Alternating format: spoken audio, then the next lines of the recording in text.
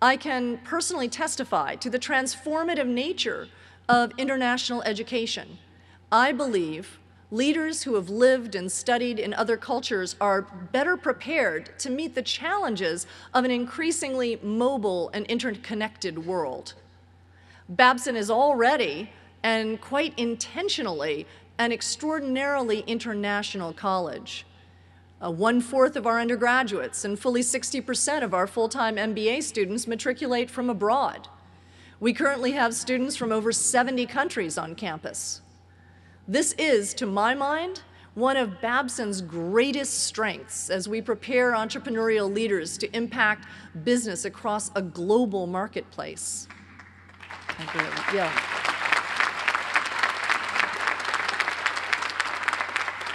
However, we can do more to diversify our community, make it more inclusive, and ensure that our methodology extends as far as possible.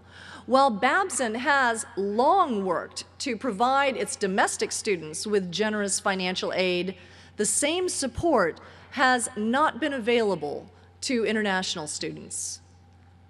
As you heard a decade ago, President Brian Barefoot undertook a bold initiative to introduce the Posse program to Babson, opening our doors to a talented group of New York City students from all backgrounds and financial means. It was financially risky and involved a leap of faith that Babson alumni would step up and support the effort. They have.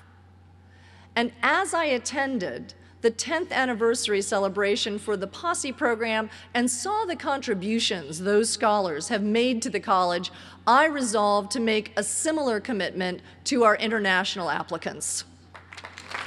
Yeah.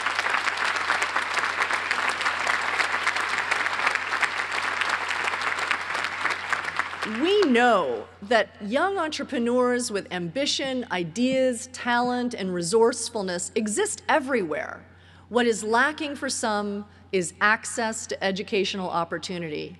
In that spirit, I am proud to announce the creation of the Global Leadership Scholars Program. Yes.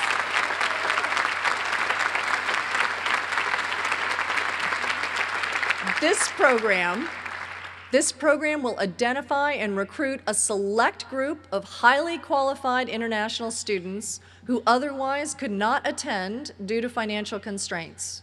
It will increase Babson's worldwide footprint, create new opportunities to teach and expand our unique methodology, and bring new perspectives and new ideas to Babson that we, in turn, will share with the world.